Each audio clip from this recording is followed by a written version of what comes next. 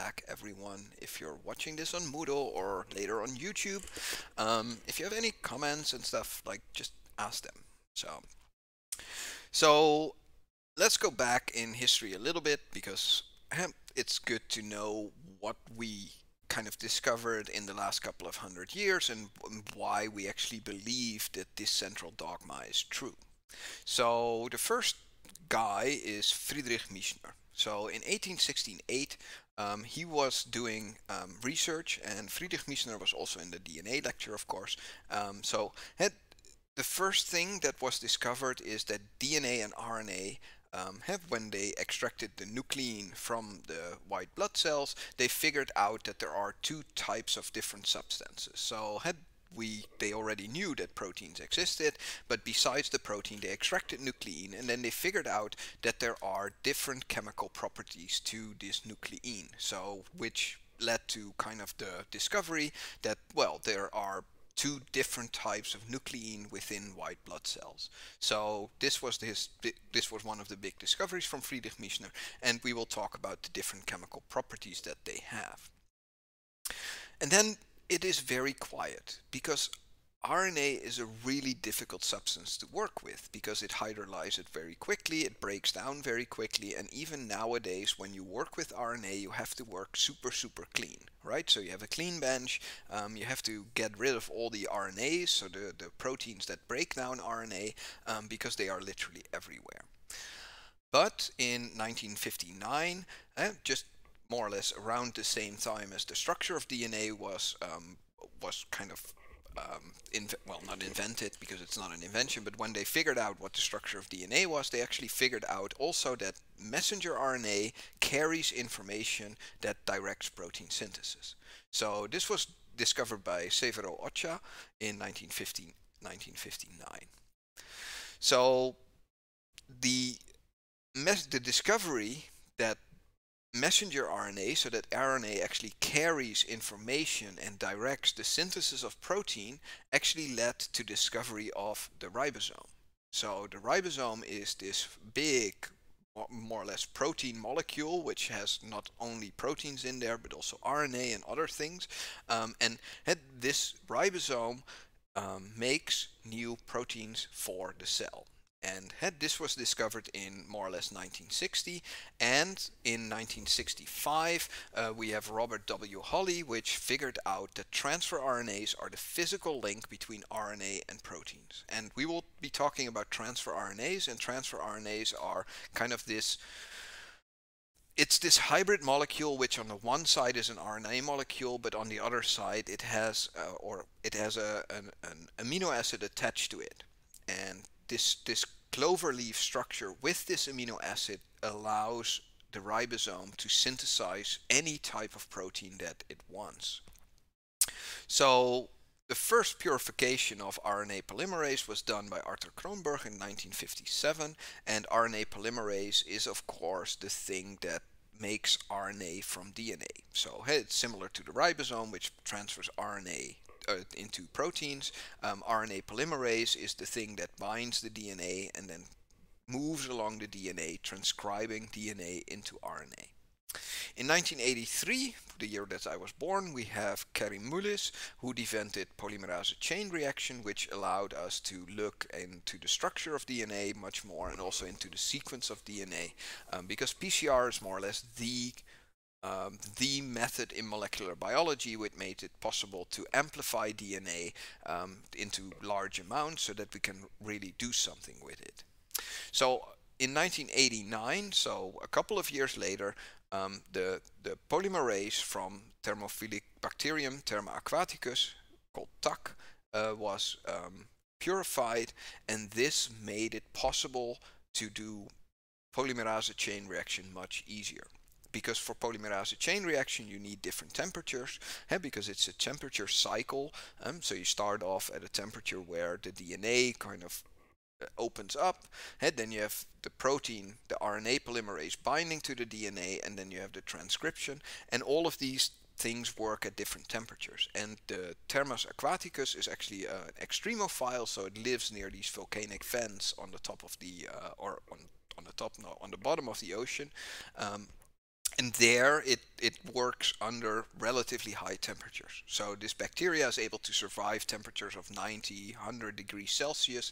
And because of this, the polymerase that it has is very, very stable. So it doesn't easily break down. And this was a major invention which allowed polymerase chain reaction to be used literally in every lab in the world.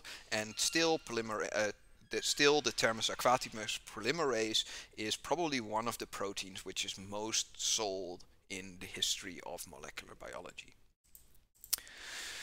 So in 1978 there's the discovery, which we already talked about, that we have introns and we have exons, right? So that the genetic code of the DNA does not code one-to-one into RNA, but there are more or less gaps. So there are sequences within the DNA which are not transcribed or which are transcribed into RNA, but the RNA that is transcribed does not code for part of the protein. So it has more or less a regulatory function.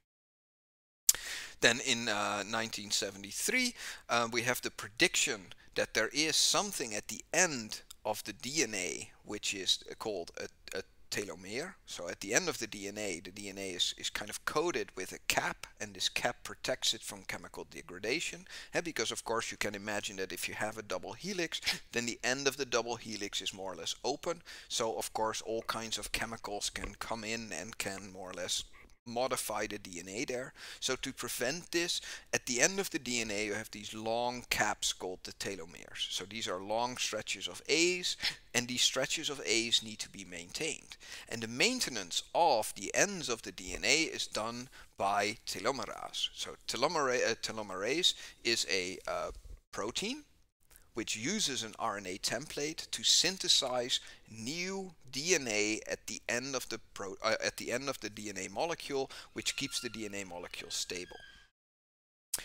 So in 1984 we have the transposon discovery. So that's the discovery that many mobile DNA elements use an RNA intermediate. So this RNA intermediate was discovered in like the 1985. So we knew that there was something which is called transposons or jumping genes, but the fact that this uses RNA as an intermediate was discovered much later in the 1980s.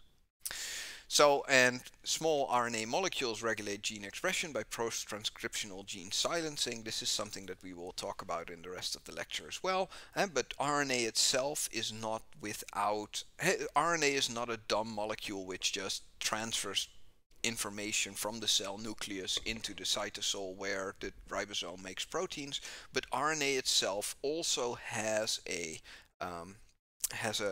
regulatory function. So the cell uses RNA to do things like counting how many proteins it makes, but it also uses RNA as a feedback mechanism to silence genes which it does not need to express at that time. So furthermore, we have non-coding RNA that controls epigenetic phenomena, which is called the tRNA, and also in 2001 by Eddy, we have the epigenetic phenomena, which is the way that DNA is wound up and made inaccessible. So some parts of the DNA are open and can be used for protein production. Other parts of the DNA are not necessary, so they are more or less wound up. So one of the things that is which is a very common thing which people always talk about is, for example, the silencing of the X chromosome in females. Females have 2 X chromosomes, but you don't, in every cell, one of the 2 is silenced, and this happens very early in development. So when you are still a blastocyst of like 16 to 32 cells, at that point in each cell a decision is made that one of the 2 X chromosomes needs to be shut down and silenced, because otherwise you would be producing twice the amount of protein. Right? Because you have 2 X chromosomes as a female, a male only has 1 X chromosome, and you only need 1 X chromosome to more or less make all of the proteins that you need. So if you have 2 X chromosomes and both of these would be active, that would be a massive issue, because then you would have double the amount of proteins coming from the X chromosome. So to prevent this at like a 16 to 32 cell stage, when you're still a blastocyst, the decision in each cell is made to silence one of the 2. And this is at random, and this causes all kinds of things that we kind of take for granted. For example, in cats, this leads to the fact that male cats only have 2 colors, and female cats can actually have 3 colors because because the X chromosome in cats encodes for the coat color, and having 2 X chromosomes means that you can have 2 different coat colors, as well as the standard coat color coming from the autosomes. And so that means that female cats can have 3 types of color, while male cats can only have 2. So if you see a cat and this cat is multicolored, so it has 3 different hair colors, you can safely assume that this cat is a female cat, while a cat which has 2 colors can be a male or a female, but it has a higher likelihood of being a male because of the fact that females generally have 3 colors. And this has to do with the whole RNA silencing of the X chromosome. So a little bit of a look in DNA into detail. We know this already because we had the DNA lecture, right? So DNA has thymine, adenine, guanine, and cytosine, so GATC. When we look at it in detail, we see that we have the sugar phosphate backbone. So we have phosphate molecules which couple the 2 oxygens together, which form the backbone. Of course, the backbone is also there at the other side. And what we can see is that the way that we have the group here, so the chemical group here, this is an O- group. So this is a slightly acidic group.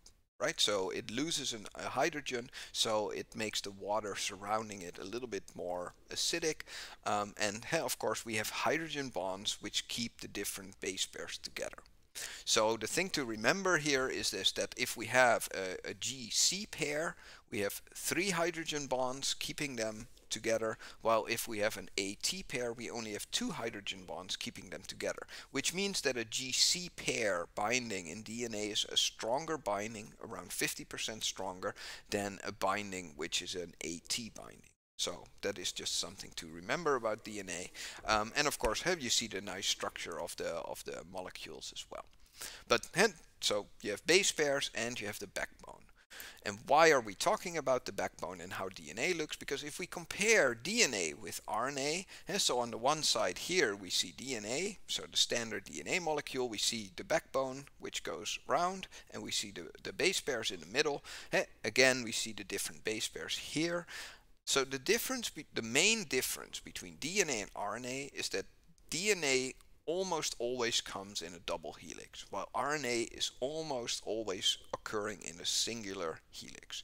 Actually, within your cell, you have protection mechanisms which detect double-stranded RNA and break it down immediately. Because double-stranded RNA is not used in eukaryotic cells, it is only used by viruses and bacteria. So, for a eukaryotic cell, it is very important to have single-stranded DNA. Double-stranded DNA is directly degraded, and this is also where RNA silencing comes in, right? Because RNA silencing is a small molecule RNA binding to a big messenger RNA. It forms like it forms a double helix in a way, and then this is detected and is directly broken down by the cell because double-stranded RNA is very, very dangerous. We can see here the different base pairs of the RNA molecules. So the first 3 base pairs are identical to the DNAs. The only difference is that the T, which is coded, or so the thymine base pair, the thymine base pair is coded differently in RNA. So in RNA we don't have a T, but we have a U, which is called uracil, and this is slightly different. So it is the same as the T, but it doesn't have this C3H group, CH3 group. So it misses a side chain, which makes it a little bit different and also gives it some different chemical properties. So if we just summarize the differences between RNA and DNA, then the strandedness, well, RNA is almost always singly stranded, while DNA is almost always doubly stranded. The base pairs is that it contains a uracil versus DNA, which contains a thymine. The sugar backbone is a little bit different. So the phosphate backbone is actually so the sugar is in DNA, it's deoxyribose, and in RNA it's just ribose, so standard. So RNA is much more reactive because of that. So if you look at the structure of this part here, right? So the sugar, right? So you have the base pair and then the sugar. And if you look at the structure of the sugar, then ribose has an additional OH group where deoxyribose doesn't have the OH group. And this means that it hydrolyzes much easier, so RNA has a much shorter lifetime than DNA. Another major difference is the size of the molecules. DNA molecules are big because they are chromosomes, so they are massive structures, while the size of RNA is really relatively small compared to a DNA. So location-wise, the DNA is confined to the nucleus, so at least in eukaryotic cells, right? In bacteria, this is not really the case. But the RNA molecule is a molecule which is used for information transport. So it is created in the nucleus, but then moves or is moved to the cytoplasm. So it is not a stable molecule like DNA, which is more or less confined into the cell nucleus. RNA is a molecule which is created in the nucleus and then moves to the cytoplasm, where of course it is bound by the ribosome and then causes proteins to be made. All right, so different types of RNA. There are many different types of RNA, and RNA is one of these molecules where, since it is a really difficult molecule to work with because it's not very stable. DNA, when you cool it, it can be stable for like hundreds of years, and in theory we could even extract DNA from kind of dinosaur bones that we find. RNA is a molecule which has a very short lifetime, so it generally is made, translated, and then it breaks down, because the molecule itself is not very stable because of the fact that it's just an intermediate.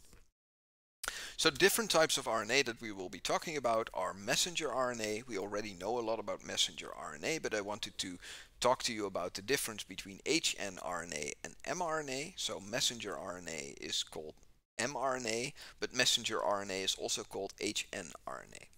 I wanted to talk to you about the transfer RNAs, the tRNAs, which are used to synthesize proteins. We also have ribosomal RNA, which is the RNA which is part of the ribosome. We have small nuclear RNAs called snRNAs, which are involved in splicing and other reactions. We have catalytic RNA, like the different ribozymes, or which are called ribozymes, and these are very interesting molecules because these are molecules that actually have an effector function and break down this biological dogma, right? So the biological dogma is DNA is the carrier of information, or DNA is storing the information, RNA is carrying the information and guiding protein synthesis, and proteins are the effector molecules, but that is not really true, because RNA molecules can also be effector molecules. They can also participate in chemical reactions and make things happen within the cell. I want to talk a little bit about microRNAs, I want to talk about small interfering RNAs, and I want to talk about non-coding RNAs, and these are all different types of RNAs. So all of them, in the way that we classify them, it's all the same molecule, but they are different classes, so they have different, more or less, functions and different properties. So when we talk about messenger RNA, right, we say that messenger RNA is the carrier. So messenger RNA is made in the nucleus and then it is transported into the cytosol. Right? So when we talk about messenger RNA, we have to remember that when we talk about eukaryotic cells, messenger RNA comes with introns and exons, right? And only the exons code for protein. The introns are coding not for a protein, but are having generally regulatory functions, so they have to be removed from the final product, right? So, and what can happen is that different exons can be retained or skipped to produce different proteins from the same gene. So a single gene can sometimes produce like 20 different proteins, and this is because skipping an exon will leave out part of the protein, right? So the protein can be very long, but sometimes it's a lot shorter. And so introns themselves are removed by the spliceosome complex. So the spliceosome complex is something which removes introns from pre-mRNA. So pre-mRNA is also called hnmRNA. So when messenger RNA still has the introns, then it is called hnRNA instead of mRNA. So, of course, we need to get all of these introns out, which is done by the spliceosome. And after we have that, then we have mature mRNA, which is called messenger RNA and is coded as mRNA. And so we then call this an ORF. So an ORF is the open reading frame, and the open reading frame is the genetic code. So 3 base pairs in the ORF code for a single amino acid. The next 3 base pairs code for the second amino acids, and then the base pairs 7, 8, and 9 they code for the third amino acid. So the ORF is the sense making. So we go from something which has exons and introns to something which only has the exons, and now when the exons are more or less behind each other, then we call this part the coding sequence, the CDS.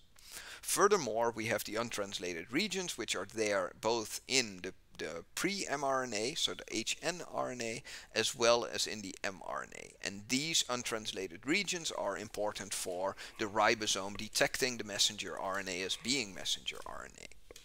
So the UTRs are there for the ribosome to recognize, oh, this is a messenger RNA that I can transform into a protein, but they are also there to control the lifespan of the RNA, which means that if you have a long poly A tail, so if there's a lot of A's at the end, then every time that a protein is made, one of the A's is cut off.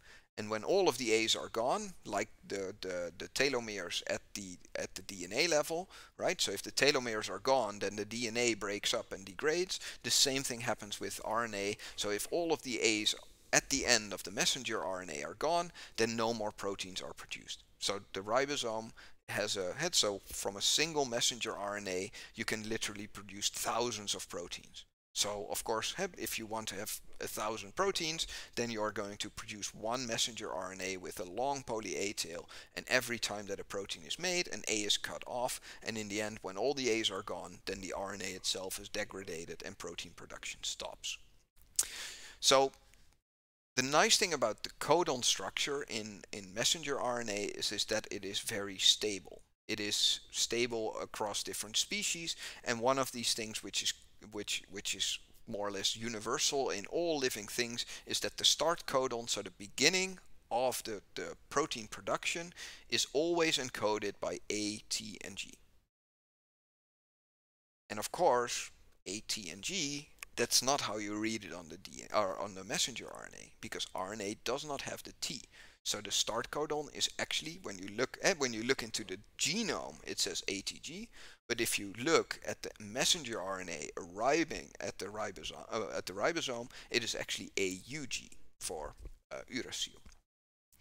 There's also a stop codon, so there's also a signal to the ribosome that you need to stop the protein at this point, right? Because we need to start making the protein, and then there needs to be a signal for the ribosome to stop.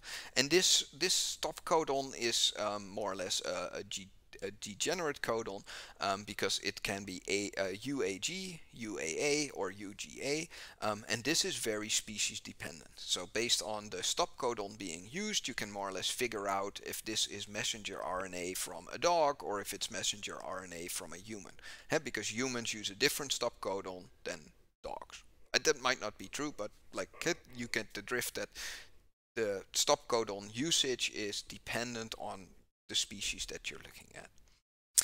So UTRs, like I said, control the lifespan of the RNA, and this is generally done by the poly A tail. So the longer the tail, the more proteins will be produced from a single messenger RNA. Alright, so that's everything that I wanted to say about hnRNA and mRNA. The next step, of course, is the transfer RNA. So transfer RNAs are 73 to 94 nucleotides long, and they are the physical link between the RNA sequence and the amino acid sequence produced by the protein. So what we see here is a standard clover leaf, that's how they call it. So the clover leaf has a very specific structure. So here at the top, the ACC with the OH group, this is the position where the amino acid is coupled to the tRNA. right? Because the tRNA is an RNA molecule, but at this position at the ACC, there is an amino acid coupled to this thing. So it's a hybrid. It's not pure RNA, it's RNA plus an amino acid. This is called the acceptor stem. So the acceptor stem is actually holding the amino acid. Then we have the D loop, which is important for the transition through the ribosome. And then we here have the anticodon loop, and the anticodon loop determines which base pair or which amino acid is encoded by which 3 base pairs. So these 3 base pairs here in the anticodon loop, the opposite base pairs are used. So when it binds the opposite base pairs, then there is a recognition, and then this recognition makes it so that the amino acid is incorporated into the protein. We then have the little variable loop here, and we have the T5C loop, which are loops which are again important for the ribosome to recognize tRNAs and guide the tRNAs to the correct position so that it can synthesize proteins.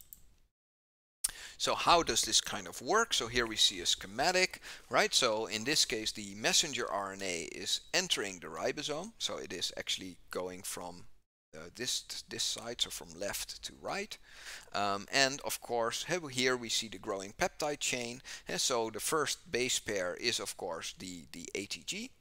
Or AUG for the start, and then the next 3 base pairs will be bound by the tRNA. So here we see 3 A's on the messenger RNA, and of course 3 A's can be bound by UUU, which is TTT, and then of course the UUU is carrying its own amino acid.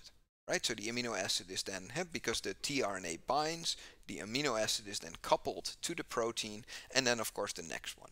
And in this structure you can see that this happens 2 at a time. So a ribosome has 2 tRNAs bound at the same time, and then when the next tRNA comes in, it pushes the last one out. So there's always 2 which are bound to the messenger RNA, and this synthesizes the peptide chain, and it makes it so that the messenger RNA structure is encoded into amino acids. So you can imagine that if there are mutations in your tRNA, then this will have a massive effect on your proteins. Right? If you have a mutation in one of your tRNAs here, for example, your tRNA doesn't have an A here but a G, then all of a sudden every amino acid is coded, or every this 3 base pair structure now produces a different amino acid. So instead of having a functional protein, you have a non-functional protein all of a sudden, because these the link between the code in the DNA and the protein is broken. And this is why this is so conserved across different species, because mutations in tRNAs generally are directly lethal, because they just, instead of making a protein which goes alanine, valine, leucine, leucine, you now all of a sudden, instead of a leucine, put a completely different amino acid in. And that is why this structure is very, very stable, and is more or less similar from like dinosaurs that lived 15 million years ago, as well as like humans who are living now. And the DNA genetic code is kept stable because of this fact that single mutations in the anticodon loop are directly causing the wrong amino acid to be incorporated. So if we look at the ribosome a little bit more in detail, then the ribosome of course translates mRNA to protein, and it does this, if we zoom in a little bit more, then you see here the A site, the P site. So the A site is the site where it enters, so again, or in this case the mRNA is pulled from left to right, and what we see is that tRNAs are more or less, and tRNAs are brought to the ribosome, and then of course there is a matching of the tRNA to the messenger RNA, which happens in the A site. So in the A site, the tRNA still has the amino acid bound, and then it does like a motor, like a 2-stroke motor. It ticks every time. So it ticks very quickly, and every time that it ticks, a new tRNA is bound the old one is expelled, and the new one is, or the one that was at the first position goes to the second position, and the amino acid is separated and bound to the newly born protein. So the A site is for aminoacyl, which is the binding site for the charged tRNA. The P site is the peptide site, which holds the tRNA, which is linked to the growing peptide chain. And then the last step, it is moved to the exit site, which is the final binding site for the tRNA before being pushed out of the ribosome by the next incoming tRNA. So it's like a two-stroke motor, so it continuously works and it continuously produces proteins by incorporating a new tRNA. The new tRNA pushes the chain forward, and because it pushes the chain forward, it also pushes the last one out. So the ribosome always binds two tRNAs, and as soon as a new one comes in, the old one more or less gets ejected. So ribosomes contain RNA themselves because they need to recognize these sites, right? Because for the ATG, there is a recognition pattern. So the ribosome needs to bind this AUG and needs to know, okay, so now I need to start producing peptides. So now I need to start a new peptide chain. So a ribosome contains of different subunits. You have the large subunit and the small subunit, which together coupled together and then pull the RNA through it. And these subunits are named XX, so they have a number and then they have an S. And this S stands for the sedimentation speed. And this comes from way back when we were still classifying proteins based on how long it took for them to, when you put the protein into water, how long it took for it to kind of sediment out of the water, so to get like a little kind of stuff on the bottom. Right, so S stands for sedimentation speed. So when we look at prokaryotes, we have a 23S large subunit, and then we have either a 5S small subunit or a 16S small subunit. In eukaryotes, it's a little bit different because we have a 28S big subunit, and then we have a 5.8, a 5, or an 18S small subunit, which is coupled to the lower part of the ribosome. So the ribosome is always made out of two proteins. It is not a single protein, it is two proteins. And not only is it two proteins, but it also contains RNA to do recognition of codons, which are needed, like the start codon and the stop codon, because they don't have tRNAs, right? There's no tRNA which has a start codon in there, right? So the RNA contained in the ribosome is there to recognize tRNAs and mRNA sequences which are needed.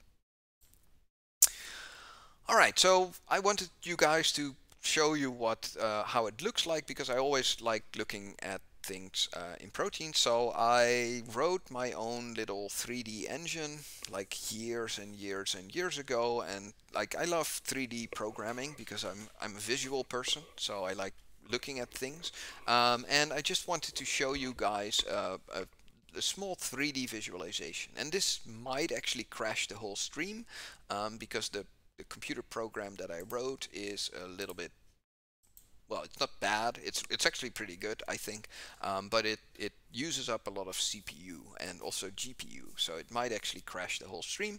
But we're just going to do it, so I'm just going to start up the program, and I am then going to make it, am I still there? I'm still there.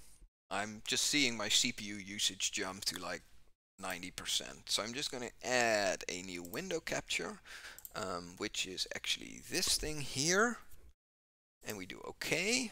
So this is then the really nice thing that I made. So for you guys to show, I will make it a little bit bigger. I can't make it that much bigger, so I can make it a little bit bigger here. So this is the little 3D engine that I wrote, and the nice thing is that you can move around like this, and you can load in different protein files, right? So what I did here is I took one of the I took the large molecule. So this is the E. coli 23S molecule. So every little dot that you see here is actually a molecule.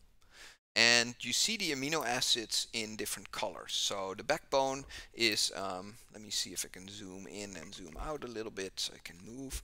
So if we look and we zoom in, then here we see one of these amino acid chains, right? Because the ribosome is a protein itself, it is also made by the ribosomes. So hey, you see that there's of course like thousands and thousands of molecules. Let me look up. So here we are talking about 147,000 atoms, so dots. We have in total 11,000 amino acids, and these are coded in 57 peptide chains. So there are 57 different proteins which come together to form one unit of the ribosome. And in total, we're talking about like around 11,000 amino acids which are used. So why do I want to show you guys this? Well, I want to show you guys this because the ribosome itself has this big hole in there, right? So if you just move around, you don't really see the hole, but depending on how you see the hole, right? And this is the hole where the messenger RNA is pulled through. And of course, this hole is covered by the small subunit. But what I wanted to show you guys is how much RNA molecules are actually in the molecule itself. So you can see these really nice, and I don't know if it's very visible. Let me actually move a little bit and a little bit down. And here, because these are not amino acids, right? They're not having these little squares and triangles here, but you can see this more or less the RNA molecule very, very as like a ghost image. You can, yeah, it's probably not visible for you guys. Let me actually change the code a little bit. So I can show you guys how I do this. So let me go to Notepad. So I have here the PDB file which I load in, and I can actually make the point size a little bit bigger. So let's make it 2.5. Then execute the program again. That will probably fill the whole screen. It takes a little while. It's like a big molecule that needs to be loaded in. Okay, there we go. So it starts loading in the molecule. So I'm gone for a little bit because it covers me as well. Then we have the big protein here. And now we see all of these dots, and now you can relatively clearly see here on the bottom the nice kind of RNA structure, right? So you see this kind of half helix going into the ribosome, and hey, you can see here the RNA molecule combined with all of these tens of thousands of proteins. And it allows you to, the 3D engine allows you to zoom in, and you can actually see this really nice like RNA structure. And this is just an electron microscopy. No, it's not it's an X-ray microscopy image. So it's a crystal structure where you shoot an X-ray to the crystal to kind of get the location of each of the atoms in the file. And the nice thing is that you can really clearly see this kind of RNA molecule coming in into the ribosome. And of course, you see that these RNA molecules are more or less all around this hole where where the messenger RNA is pulled through. So just wanted to show you guys that this is also part of bioinformatics, is writing like little programs which do 3D visualizations to learn a little bit more about proteins. And so if you zoom out, you can see that this is a very, very kind of complex structure, and that proteins are only a very minor part of the whole ribosome. And so the proteins here are the ones which are coded with these little squares, while all the other molecules which are part of the ribosome are there. And the ribosome is one of these fundamental proteins which without ribosomes, like life would not be as complex as it is today. All right, so just as a little intermezzo. So alright, so that's I think enough about the ribosome. So we know now how the ribosome works, that it's like a two-stroke engine where one of the tRNAs comes in, it pushes one out, and it grows this peptide chain. And the ribosome itself contains around, like what did I say exactly? So it contains around like 60 different proteins, and these 60 different proteins are composed of like 11,000 amino acids. Good. So next type of RNA is small nuclear RNA, also called snRNA. So I talked to you guys about messenger RNA and pre-messenger RNA, and pre-messenger RNA actually needs to get rid of the exons, of the introns, right? Because only the exons code for protein. So the spliceosome is the protein which is responsible for this, and also this protein needs to use RNA. So we have a ribosomal RNA, which is RNA which is an integral part of the ribosome, but also the spliceosome is a big protein, and the big protein in the spliceosome contains 5 small nuclear RNAs called U1 to U6, and we don't have a U3. I don't know exactly who named this, but there are 5 different small RNAs which are part of the spliceosome. So these snRNAs, along with their associated proteins, form the ribonucleic protein complex, snRNPs, which bind to specific sequences on the pre-mRNA.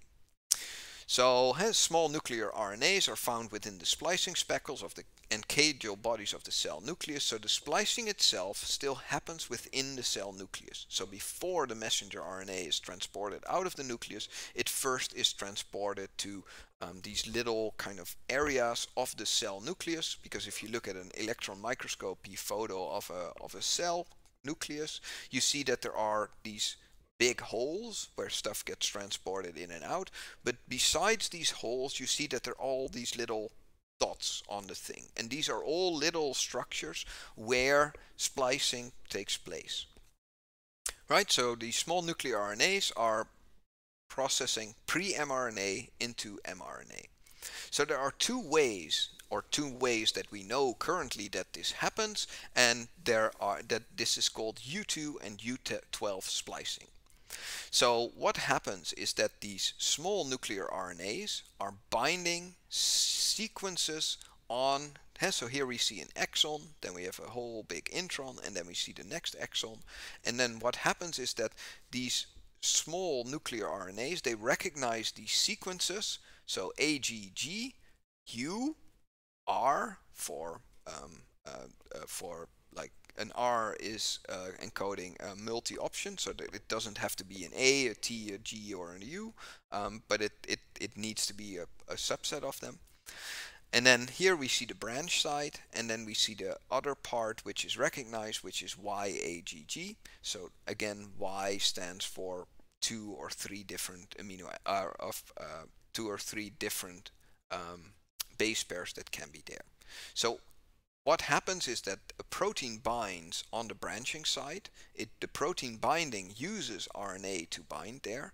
Then the 3' splice end and the 5' splice end is also bound by snRNAs, which then recruit proteins, which then fold it together, and then the RNA is cut and is glued together again to remove the intron from the messenger RNA. So this A here is the important part, because that is what is kind of so the sequence in the middle, the branch site, is the thing that is very important, because that is the thing that is recognized. So if you have a mutation in your branch site, then again what happens is that a protein is that the protein is unable to bind this exact sequence, which means that the removal of the intron fails, which means that a certain protein cannot be made. So that's what I kind of wanted to tell you about splicing. So splicing happens in something which is called splicing speckles and also caudal bodies. And these caudal bodies are around the pores which are in the cell nucleus. And these pores are important because there is where the stuff is transported in and out. But around these pores you have a very specific amount of proteins which use RNA to modify RNA. And there are 2 types of splicing. U2, which recognizes AGG, and just has a slightly different recognition site. And now we can also see why there are 5, right? Because we have 1, 2, 3, 4, 5, and these 2 are equal, which are recognized by 5 different small nuclear RNAs. So very important RNA molecules which are encoded in your genome, and again also under heavy selection. So splicing is similar between humans, elephants, dinosaurs, sharks, and so because of this pressure, because having mutations in these small nuclear RNAs means that splicing cannot take place, which means that in the end you are unable to produce the proteins that you need to survive. When we talk about snow RNAs, which are different from snRNAs, I know there's a lot of different RNA stuff going on, right? But small nuclear RNAs, S and RNAs, play an essential role in RNA biogenesis. So they do chemical modification of ribosomal RNAs and of other RNA genes like tRNAs and snRNAs. So snRNAs are for splicing, small nuclear RNAs. Snow RNAs are small nucleolar RNAs, and these do conversion of, for example, uridine into pseudouridine. And what you can see here is that this is the standard uridine base pair, which is used in RNA, which is chemically modified into a different structure. And this chemically modification is necessary because RNA can have its own enzymatic function. So RNA molecules can be modified, and one of the most well-known of these small nucleolar RNAs is actually SNOW-M1. So SNOW-M1 is the molecule which transforms uridine into pseudouridine. And I don't know if you guys have been paying attention, or not so much attention, but if you guys know that the BioNTech Pfizer vaccine, which is made, it is an mRNA vaccine, right? So it contains mRNA, which is then given to your cell in these little fat bubbles, which then guides the expression, or which then tricks your ribosomes into making the spike protein. Also, in this mRNA vaccine, this chemical modification is done. So the chemical modification is done before you get the vaccine to turn all of the uridines in the messenger RNA into pseudouridines. And this is a very, very important step, which was discovered only like a few years ago, which actually makes it so that these mRNA vaccines actually work. Because if you give an mRNA vaccine which contains uridine as the U base pair, then this is causing your immune system to react to the mRNA vaccine itself. So it starts attacking the mRNA molecule which you give to the cell. But you don't want that. You want the immune system to start attacking the protein that is actually encoded. So to prevent this, what you can do is you can take these uridine base pairs, use SNOW-M1, or the protein, or the protein which actually is a small nuclear RNA, so it's a small RNA together with a protein which changes all of the uridines in the vaccine to pseudouridines, which now mean that your immune system will just allow the mRNA to go through. So it will reduce your initial reaction of your immune system to the mRNA itself. So a very important step. SNOW-M1 is actually everywhere. So, but where is this pseudouridine? It is found in transfer RNAs. So here you can see that in the phi C loop, you actually have this phi symbol. You also have a phi symbol here, and these are these pseudouridines. And pseudouridine is the most abundant RNA modification in cellular RNA, and that's why they actually have their own symbol. So if you think about RNA, then RNA molecules have always, people say, well, we have A, C, G, and U, but that's not true because we have actually A, C, G, and U, and this phi residue, which is pseudouridine. It looks like uridine, your cell treats it like uridine, but chemically it is different. So it is more stable than the uridine, and it is less immunogenic. So a very important SNOW RNA is SNOW-M1, which transforms uridine into pseudouridine. Very important. All right, so small nucleolar RNAs. Again, all of these work in the nucleus. So one of the other types of RNA is actually catalytic RNA, which is very, very important RNA, which have their own separate names. So generally people call them ribozyme. So we generally treat proteins as being enzymes which participate in a chemical reaction, but they are not used, so they just They are there to, for example, make a chemical reaction easier. But also RNA molecules can do that. RNA molecules are also catalytically active, so they can participate in a wide range of RNA processing reactions. So, for example, RNA splicing, all of these RNAs are also catalytic RNAs because they catalyze a chemical reaction themselves. Catalytic RNAs are also very important in viral replication and in tRNA biosynthesis, right? So an RNA molecule, when it's not an mRNA molecule, is not just a stupid molecule that just floats there and does nothing, like DNA. RNA molecules themselves are also effector molecules, so they have a very big role to play in cellular biochemistry. And of course, here the structure of the RNA becomes very important because like the structure of protein is very important for the function of the protein. The structure of catalytic RNA is very important for the functioning of the RNA itself.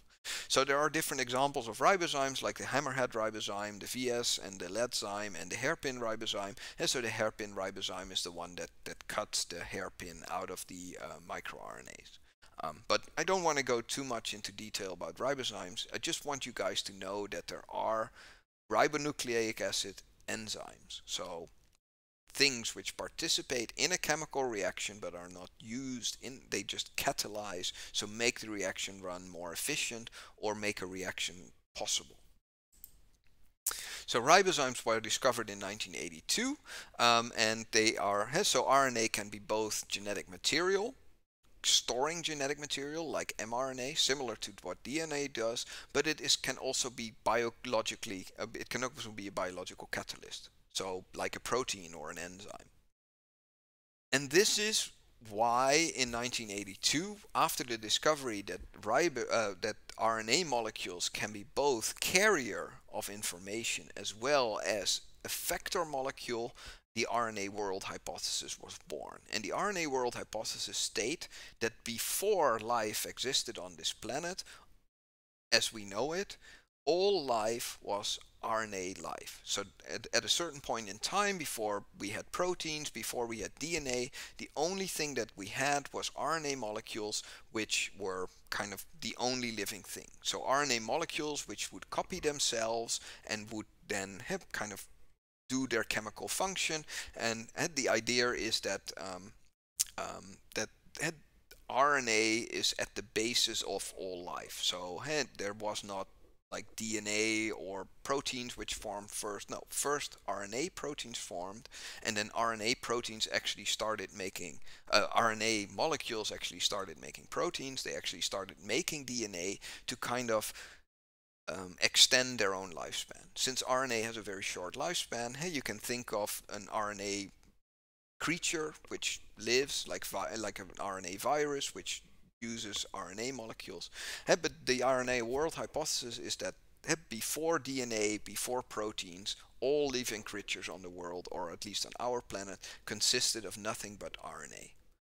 And in 1989, Thomas Cech and Sidney Altman actually got a Nobel Prize for Chemistry for discovering the catalytic properties of RNA. So we know now that RNA molecules can have their own, can be their own proteins or enzymes. They can act as a protein or an enzyme.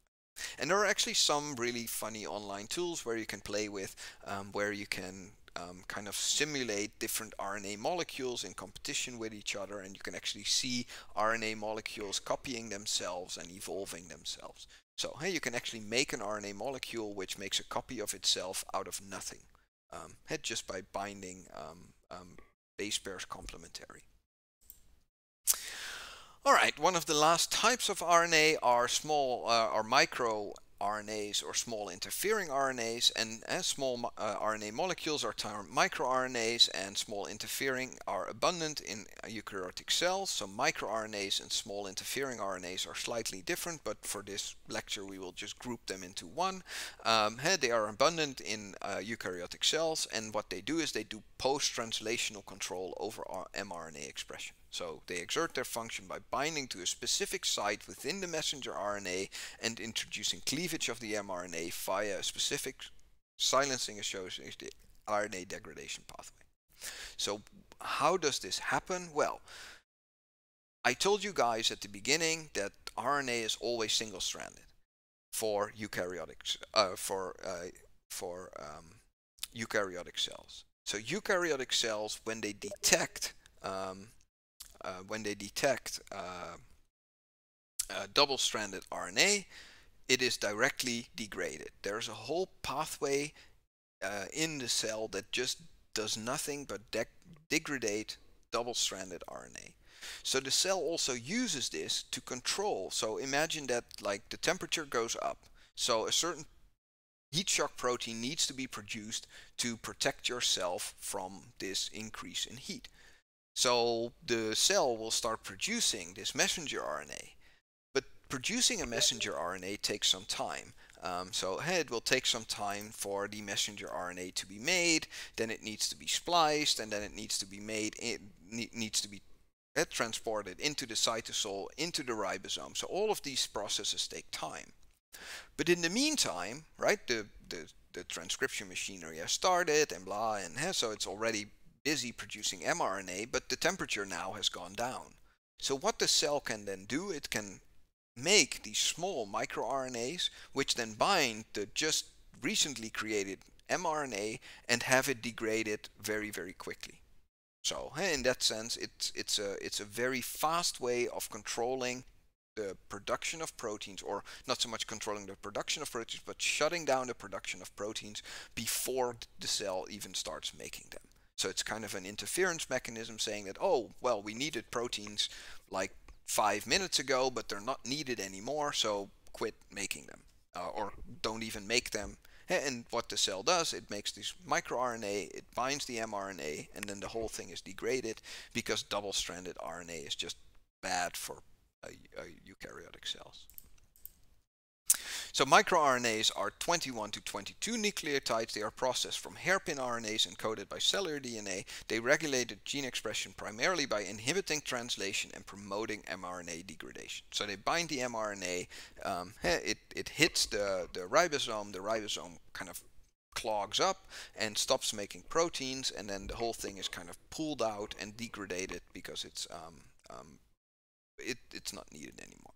So in total, there are around 250 to 350 microRNA genes which are encoded in the human genome. So they are very abundant, and they are produced regularly, frequent, especially when situations change very quickly, and have, for example, also in the regulation of like neurons and synaptic communication. They are very important because also there you can't take 15 minutes to start producing a protein to have something being done when you're talking, right? So when you're talking, you need to have very fast control, and this fast control is done by microRNA genes.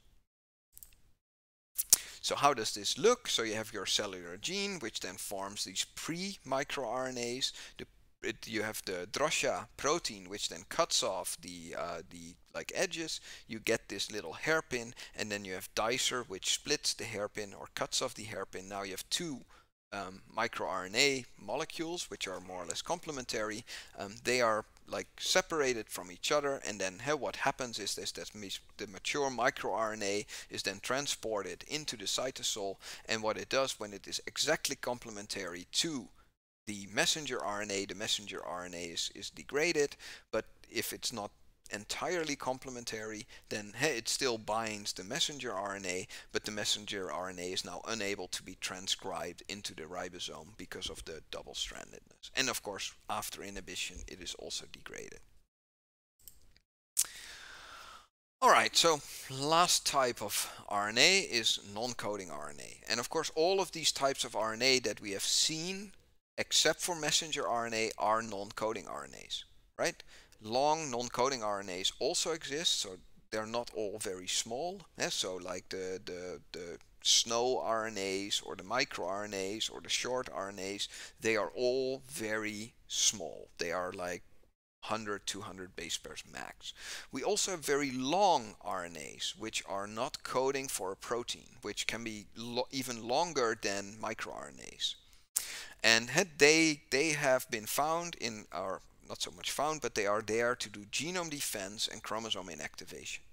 So the two most well-known long non-coding RNAs are pRNAs, which prevent genome instability in the germline, so they are there to make sure that the genome is stable, that telomerase or the telomeres are put onto the edges of the chromosomes, and on the other hand we have XIST, which is the X chromosome inactivation in mammals. So this is a single long non-coding RNA that when it binds one of the X chromosomes, it causes the X chromosome to kind of shrivel up and be completely inaccessible for expression. And as soon as it binds one of the two X chromosomes, then the other X chromosome will still be active. So, and this is a kind of funny image where it says, I can't find the open reading frame, could it be a non-coding RNA? So when you find an open reading frame, so an ORF, then you know you're looking at a messenger RNA because it codes for a protein. But all of the other types of RNA, they don't code for protein, they are more or less ribozymes, so they have their own catalytic function and their own more or less place in cellular regulation. So long non-coding RNAs are modular. So if you look at long non-coding RNAs, they have different functional domains and they are more or less like Lego put together by the cell. So you can have so for example, you can have a region of the non-coding RNA which is RNA binding. You can have things which bind proteins. You can have things which bind DNA. You can have conformational switches, so which kind of move like the ribosome which moves and based on temperature or based on the existence of iron or other molecules, but all of these are more or less modular. So if you have on the one axis the different types of long non-coding RNAs, and on the top you have all of these different functions, and then some of them are RNA binding and protein binding. Others are RNA binding, protein binding, and bind DNA. This one does something else, right? So they are modular. So like Lego, they can be connected together by the cell to produce a non-coding RNA which has a very specific function. Okay, so those are all the different types of RNA. I don't like it either. When I got the course, I first saw the RNA lecture and I thought like, oh my god, there's so many different types of RNA and like it's just gonna like put everyone to sleep. And it does. But it is important to know that there are all of these different types of RNA because when you do structure prediction of RNA, you have to be aware of the fact that something can be long non-coding or it can be a microRNA, and they are very important in the regulation of genes. And that is the way that we are interested in, right? Because as a bioinformatician, you're interested in how the DNA sequence causes RNA to be causes messenger RNA to be made and causes proteins to be produced, right? That's the biological dogma. We are interested in things like disease, why do some people get sick and others don't, and so we have to kind of understand how messenger RNA is made and how it's regulated, and then how this leads to protein production, because some proteins can make you sick and other proteins can help you defend against disease. Alright, so mRNA expression is the thing that we are interested in. Well, not directly we are interested in disease, right? But to understand disease, we need to know which proteins we need to make to prevent us from getting sick. And these proteins are, of course, made by messenger RNA, so we need to understand how the genome or how a cell decides which mRNA to make. So which parts of the genome are active, which parts of the genome are inactive. So what we generally do in bioinformatics is measure and compare RNA expression between diseased tissue and healthy tissue. And so we estimate the environmental or genetic effects on phenotypes that we're interested in. And so, for example, we can be interested in cancer. And so then we look at how a cancer cell is expressing its genome versus how a healthy cell is expressing it in its genome. Because when we find differences in expression, then that generally allows us to explain or reason about why there are differences in phenotypes. So when we talk about mRNA expression, there are three different ways to measure mRNA expression currently. One of them is quantitative real-time PCR, which is, for example, also used to detect, well, if you have SARS, or if you have influenza A or influenza B. There are ways to measure it whole genome, so we can use microarrays to measure 20, 30,000 genes at the same time, and we can use RNA sequencing as well, and RNA sequencing also allows us to get the expression of the messenger RNA. Not only that, but it also allows us to look at like post-translational modifications, right? If something is a uracil or a pseudo-uracil, right? Which can be very important for the cell. Good, so I will pause here and we will do another 10-minute break. So I will see you guys in 10 minutes and then we will be talking more about mRNA expression and how we can measure it and how bioinformatics plays a role there. Good, so the next break, I don't know what it's going to be. What did we have in the last break was koalas. I don't know. So you will just have to find out. So we'll stop